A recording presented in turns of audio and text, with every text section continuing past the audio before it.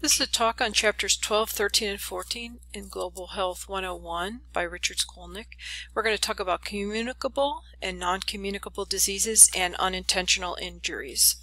So we want to understand the key concepts of transmission of communicable diseases and how to prevent them. We're going to describe the burden of non-communicable or chronic diseases worldwide, and we're going to talk about measures to prevent and control them, which are major actions by public health nurses, and then we're going to talk just briefly about unintentional injuries. So some key terms are communicable diseases is the transmission between animal and human, or human and human, of an infectious agent.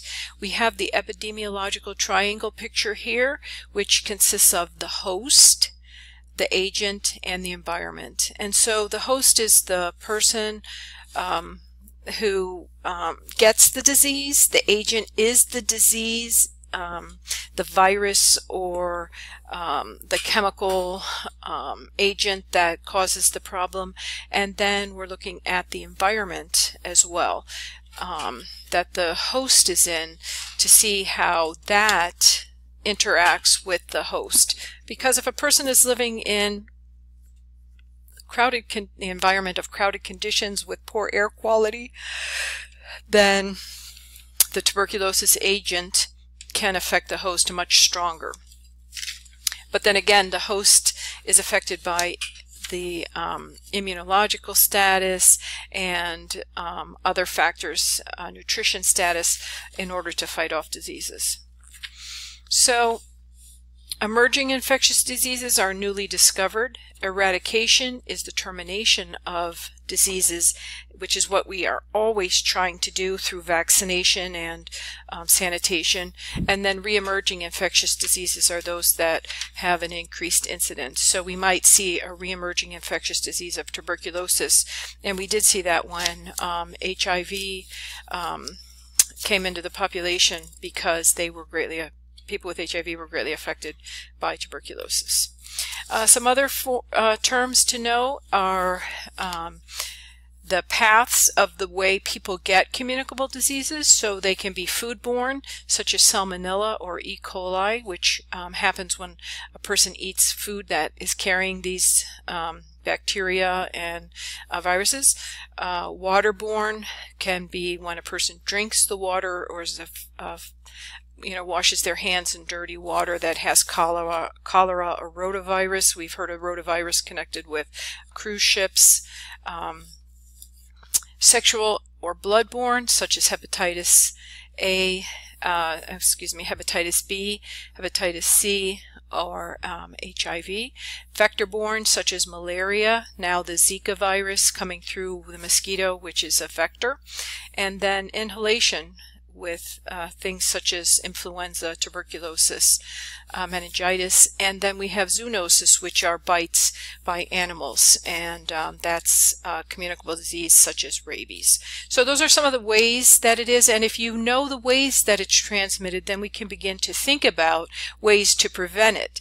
We're not going to go so much over the treatment, but we're going to talk about if you know that it's foodborne, such as Salmonella, then we have to have proper storage of food, proper preparation of food, proper preparation of the animal that's being processed to become our food, and then proper storage on the kitchen table, in the grocery store. So there's all kinds of parts where public health law, where policy becomes very important, and where public health nurses can teach to prevent these illnesses. We have different control measures, such as vaccination, mass chemotherapy, which would be medications. We have vector control, so drying up water so mosquitoes can't live. Improved water and sanitation and hygiene, such as hand washing. We have improved care seeking and disease recognition, so screenings for these diseases, such as the rapid test for HIV screen. And then we have case management, which is the treatment and care after one contracts the disease.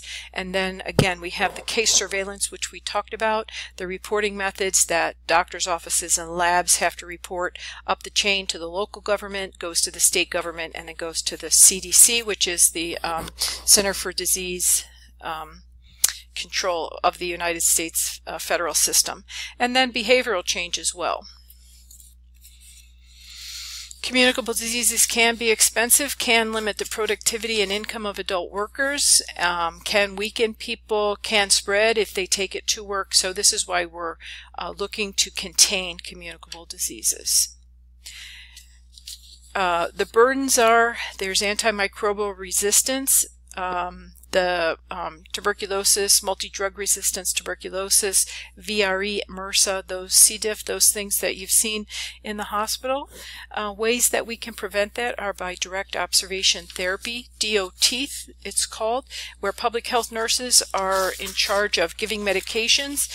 This is particularly effective for tuberculosis cases where people come in, get their medication, and the nurse watches them take it because it's we want the person to be on that medication and getting it every day. Then we have surveillance systems and global collaboration, rapid detection to prevent new outbreaks and to have effective quarantines. And so airports help with this, border crossings and things like that, where people are reporting and willing to share information with other countries in order to keep their populations safe. So the Global Outbreak Alert and Response Network, I will have a link for that in Canvas so that you can go check that out. It's the network of existing diseases and surveillance, and you can see how that network works.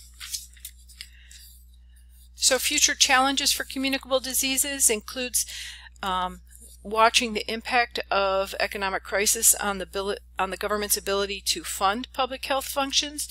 So making sure that governments are not spending so much on war and recovery from war that other public health functions are suffering.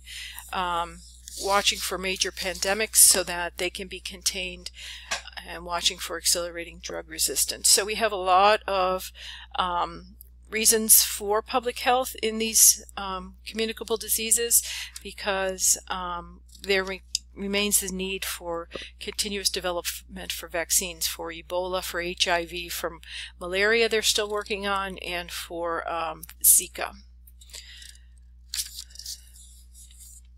You could turn this off, take a moment to read this slide, and see where public health nurses can get their footing in on these problems.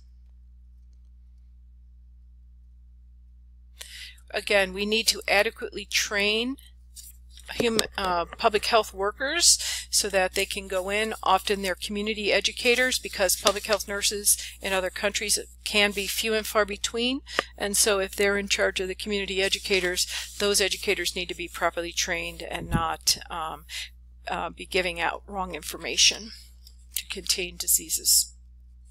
Okay, now we're in chapter 13, which is non-communicable diseases. And again, countries do have both. Other countries do suffer from diabetes. At the same time, they're suffering from HIV and communicable diseases. So non-communicable diseases cannot be spread by an infectious agent. They usually last a long time, and they can be very disabling, as we know with diabetes. We want to do a lot of prevention education. We want to prevent that people even get to the disease, to prevent obesity, to prevent cardiac disease. We can do that with food labeling. We can do that with policy for companies to reduce sugar and salt in their foods, mass health education programs, and policies to encourage physical activity, and policies to have parks clean and safe. Mental disorders are another form of non-communicable diseases that create a burden of disease for countries, and we need to better train primary health care workers who are able to medicate and do programs with people with mental illnesses. Because of aging, because of urbanization and globalization and changes in lifestyle, we know that non-communicable diseases are growing, that heart disease, cancer, and those are growing. And again, this last point, that countries can suffer from non-communicable and communicable diseases and with injuries. And so there is a great burden for the public health system for many countries.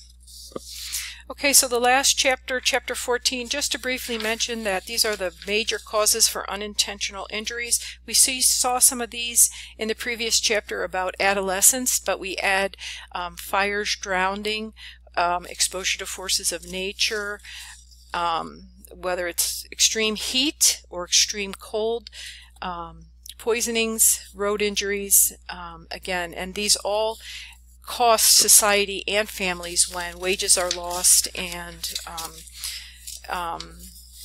when families need to take care of sick members in the home and then can't work.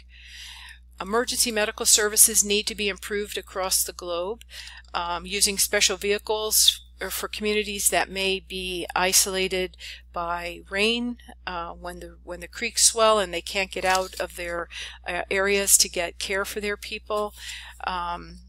Training truck drivers to provide first aid and transport, because we know there are truck drivers on the roads, and if they are stopped by traffic, they may be able to get out and provide first aid until the ambulance gets there. And then again, training healthcare personnel so that small clinic doctors and nurses and public health nurses know what to do in emergencies, if there's traffic accidents, if there's work injuries and things like that.